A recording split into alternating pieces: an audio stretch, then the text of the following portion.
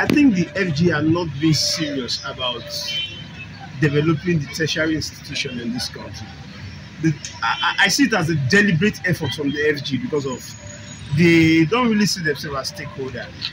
The demand of ASUU has been negotiated for the past many years back, and so I think that the federal government itself, they need to call ASUU, look at the demands and meet those little demands. It's as if the federal government keep deferring the promises they've made to ASUU over the years. And this has kept the repetition of the strike.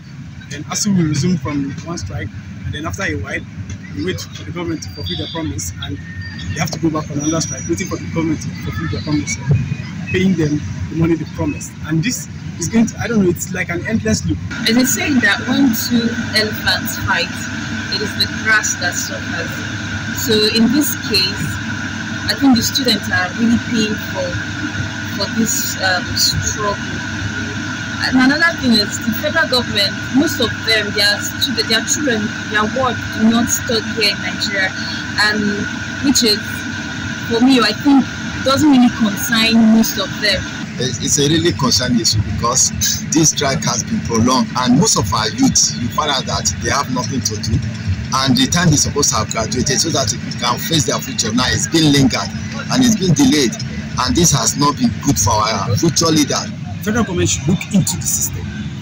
If they feel like what these people are asking for is more than them, at least they can also have a reasonable negotiation with them that it will be in the favor of the students and the staffs. One thing I want to I hope they are not even thinking that when they call up this strike that we will come and pay another school fees.